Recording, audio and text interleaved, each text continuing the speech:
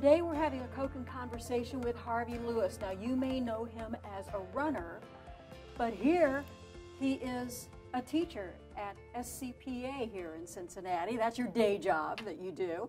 Running is your hobby, but it certainly has turned into more than just a hobby for you. We'll talk about that in a little bit. But, you know, when kids come back to school after their summer break, a lot of times, you know, they stand up and they talk about what they did on their summer vacation. You are the one who had a lot to talk about what you did for your summer vacation this year. Tell us a little bit about that. Yeah, this summer was really just so much larger of an experience than I ever dreamed. Originally I came up with this plan about a year earlier to run and hike the Appalachian Trail and go for the fastest known time. And my father jumped aboard for the trip. And so basically we had this old F-250 work van that my father drove and met me along the journey. And we covered 2,190 miles. Just an incredible stretch of the country. And it was really special because we had so many Cincinnatians that came out to the adventure and people that followed locally from the news stations and others that they got along with it. So it was really something special. And I have to say, I have been waiting for this Coca-Cola for several bells now. Because that's what you train and you drink that. I do. Actually, it's like my favorite drink when I'm running a far race. Yeah. I call it jet fuel. And so it's like, it is incredible. For me, it tastes amazing, and it has the calories I need to burn while I'm going really far distances. So I'm like, it's kind of a treat. Like, I don't always drink one every day, but when I it's like, oh, treasure. Wow, it is Yeah. our privilege and our honor to be able to give you a Coke today. Now, talking about the Appalachian Trail, I have read so many articles and books about people being on the trail and how not only do they have these stories from the trail, but really the trail changes them, changing their perspective on life, changing really how they see things. How did it change you? Yeah, you know, it was so amazing to meet all these people that were out there along the Appalachian Trail. And I guess it definitely added to my appreciation of this country, of the people in the country. Every single person I met on the Appalachian Trail had their own special story. Mm-hmm. And you found, in fact, there's a family of 8, the Crawford family, who are from Cincinnati, right, who are out there on the trail. You find like remarkable stories like that to folks that are like in their 60s and 70s that have dreamed of going out to the Appalachian Trail their entire life, and now they're out there doing that, to younger people that are in the midst of college or graduated high school. We're out there. So it was just really an amazing impression on me to see these normal folks that were out there doing like an extraordinary endurance event themselves. And a lot of them had never done anything remarkably like that ever before, from like camping outside to covering more than a dozen miles. So it was pretty amazing to see that.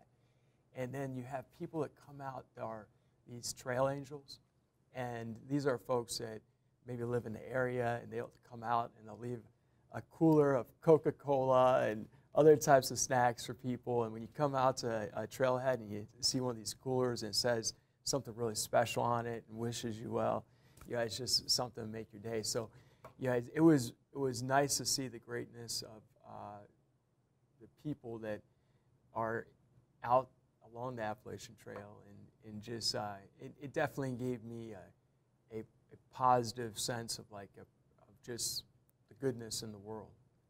And there's a movie now about this. Yes. So starring Harvey Lewis. Well, my father, really, he's the star. I'm secondary.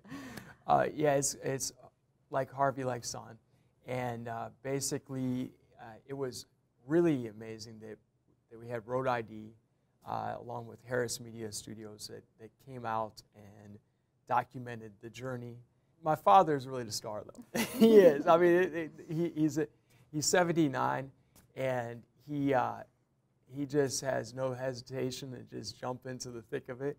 And I mean, really, it was challenging for him to drive that van over all these Appalachian mountain roads and dirt roads and gravel roads, and to try to find a little spot in the map to where there's an intercept. And oftentimes there are only like maybe 3 or 4 intersections a day where the trail actually met a road. And so it was really important that we hit each other. Yeah. That's awesome.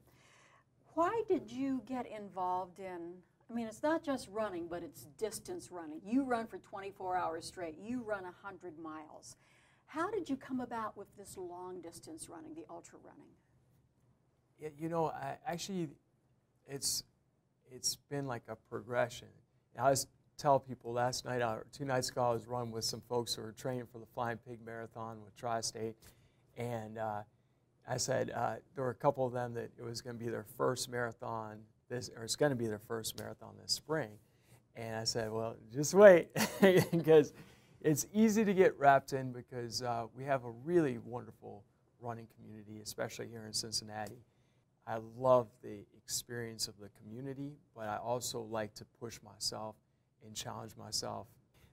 There was a lady who's a friend of mine in Minnesota, Audrey Schroeder, and she was in her 50s back in the 1990s, and she knew I had run a marathon, and she's like, oh, Harvey, I've got to take you out to this 24-hour race. And so I went out there with her, and I thought, this is the most ridiculous thing I've ever seen in my life. These people are like really going for 24 hours. What's wrong with them? So I'm like, I will never do that. I would never do that. And sure enough, a few years later, I was kind of searching for a mountain to climb, and that was the mountain. And I thought back to that experience. So I would never. So be careful what you say you'll never do. Yeah, and that has just, it was such a positive experience I had in that event that it's just continued to build on itself from there. So talking about running, and you mentioned the Flying Pig, you have several streaks going on in your life right now. The first one is the Flying Pig. You are a streaker. You have done all 20 Flying Pigs. You have a loyalty to that race.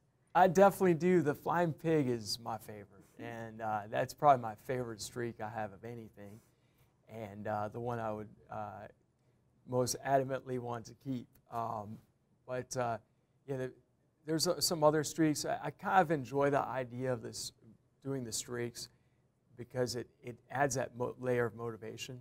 I have a streak with eating plant-based foods. Now I've been doing that since '96, back in the day. And also with running and hiking or biking under human power to work. So that's 5.5 years now.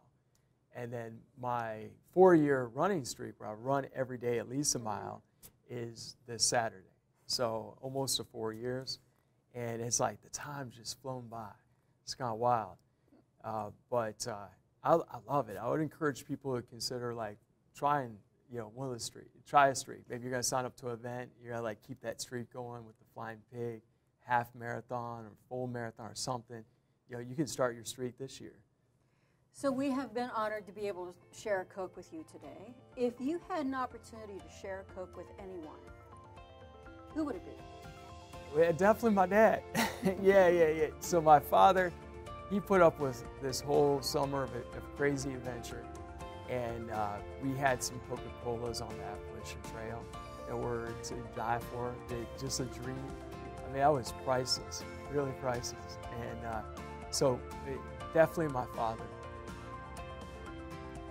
Harvey Lewis, thank you for having a Coke and Cheers. conversation with us. Cheers. Appreciate that.